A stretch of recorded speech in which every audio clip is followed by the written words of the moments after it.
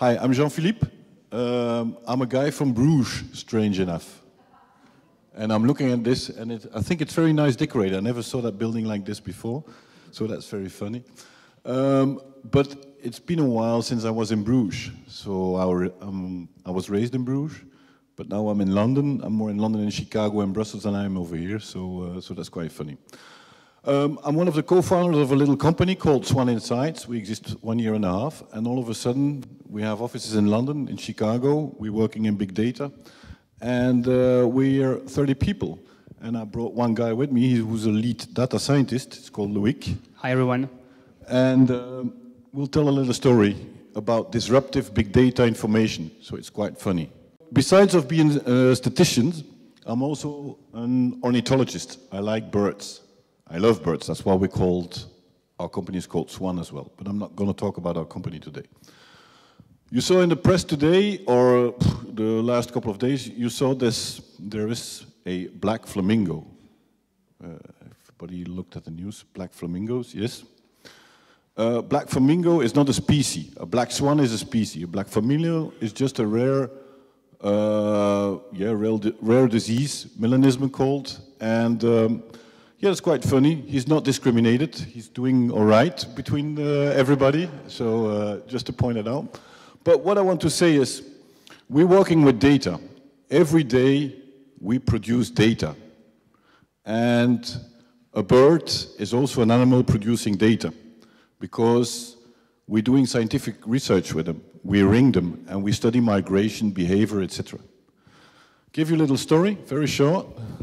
20 years ago, two girls, if you know a girl at the seaside, two girls were doing something bizarre. They were stampeding on the grass, and if you stop at the red light today, have a look. You'll see them as well.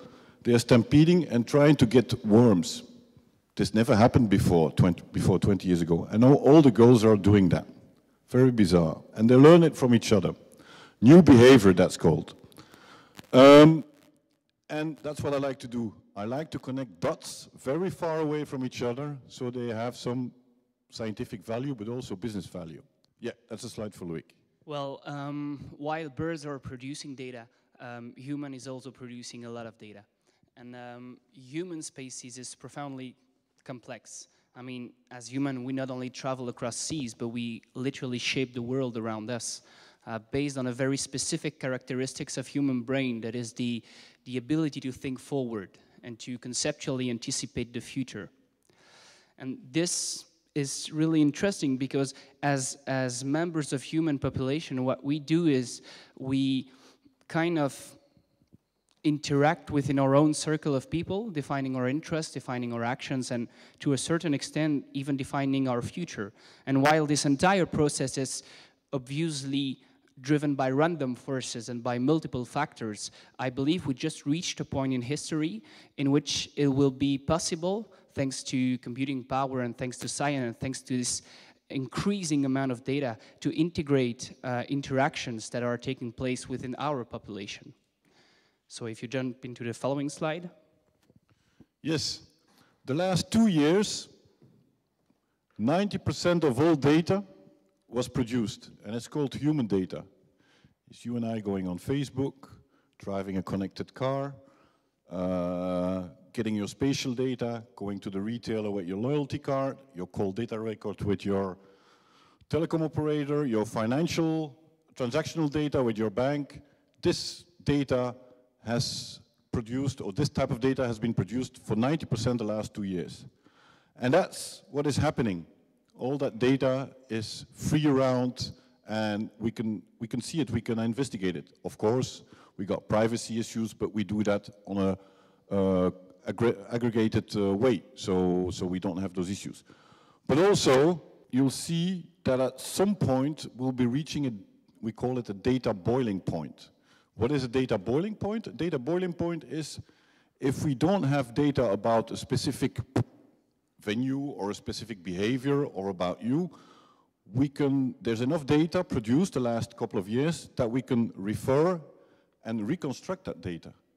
So if we have black holes, we can fill them up with surrounding data. So that's something new that didn't exist a couple of years ago. Okay? The thing that's happening with all these data is that humans' ability to speak mathematics makes us ready to take full advantage of all the information revealed by all these captors. So this is pretty beautiful first, and then it's a graph of the Belgian population.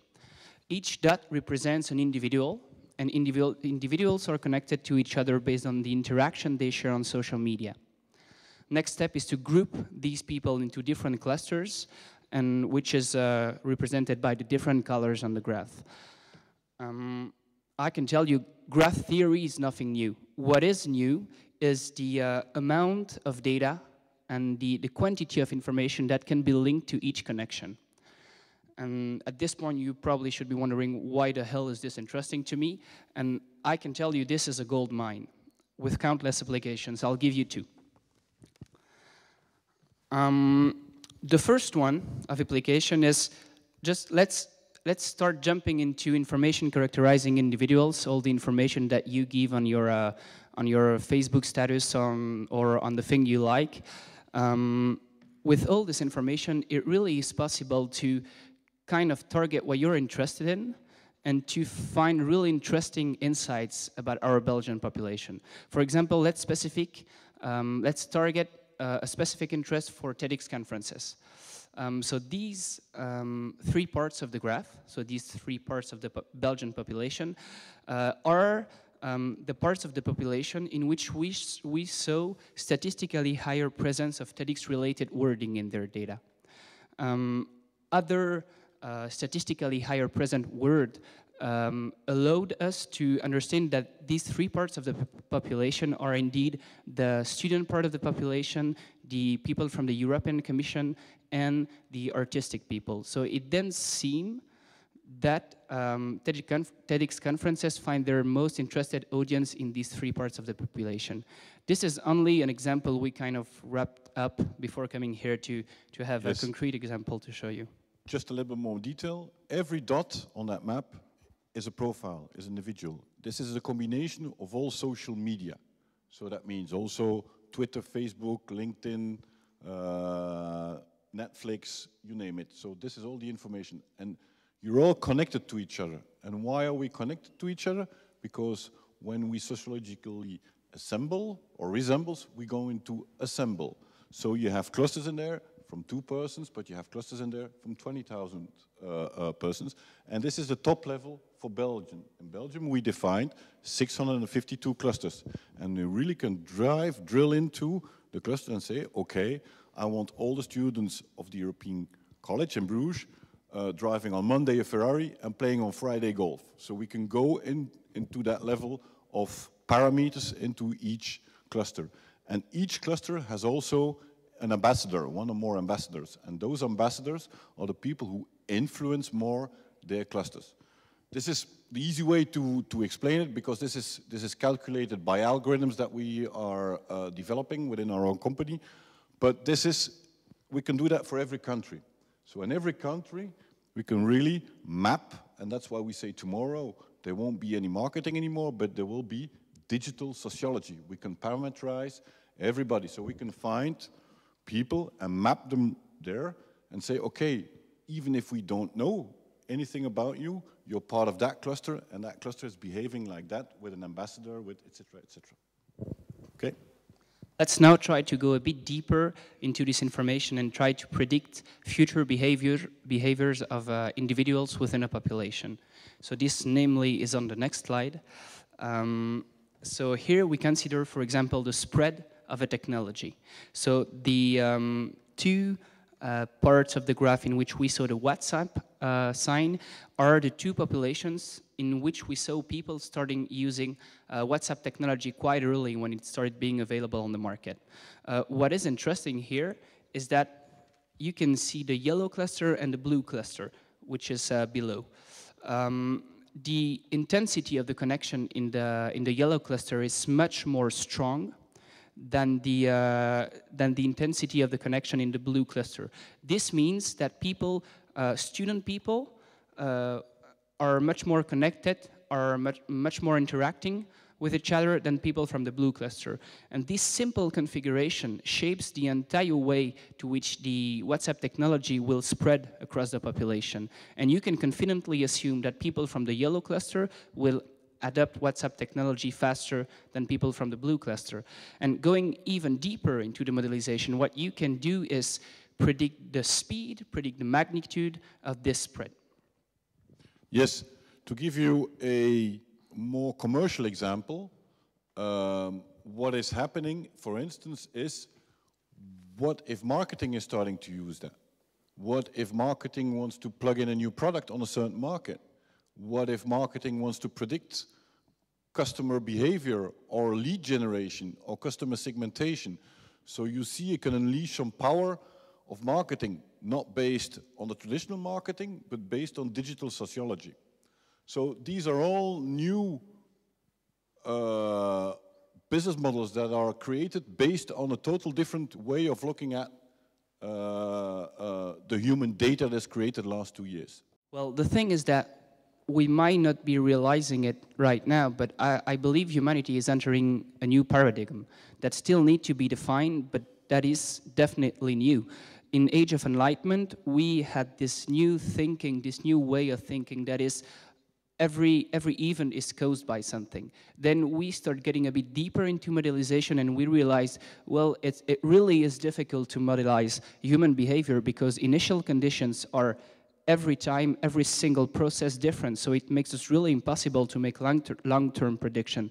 But I believe with the amount of data and with the amount of information that we are now able to reveal and to capture with all these captures, we might be in a way to make these long-term predictions, and this really is a new power that humanity is acquiring.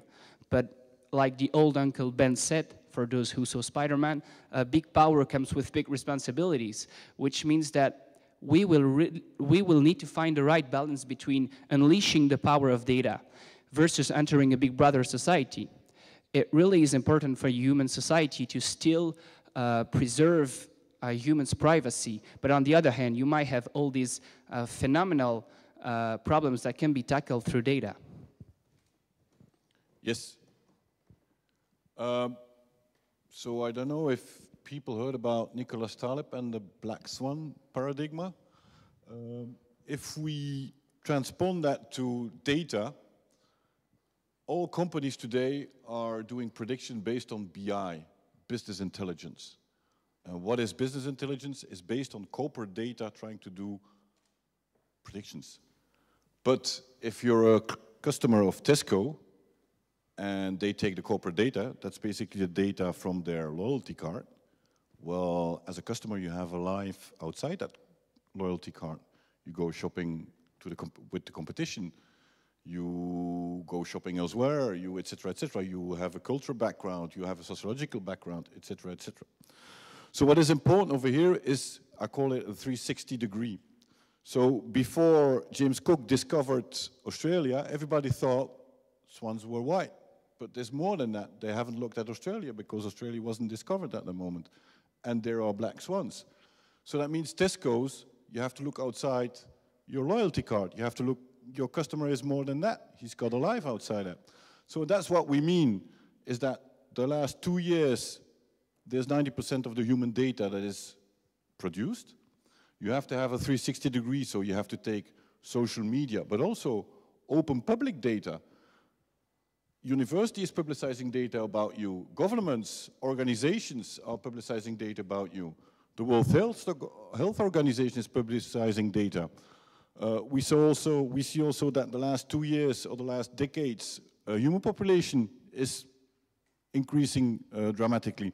So these are all important elements that we need to take in order to try and predict and try and to use data in order to make predictions, to make behavior analysis, etc. And that's what we do, that's what we're trying to do, and it's by connecting those dots from the other way of looking at elements and connecting the dots within your company life, your day-to-day life, your social life, it's with that 360 degree that we can make those predictions, and we can try to find new business models for our customers, for the companies that we were talking to. And it's the other way of looking at business. And they found it very strange, but very opening. And that's why with our little company, in 1 year time, we work for companies like Disney, we work for companies like BNP Paribas, so we grow, and we grow because we have a different way of looking at business. And that's why I encourage everybody to do that. Think out of the box, connect dots far away from each other, and you will find something that nobody else will have found. That's it. Thank you.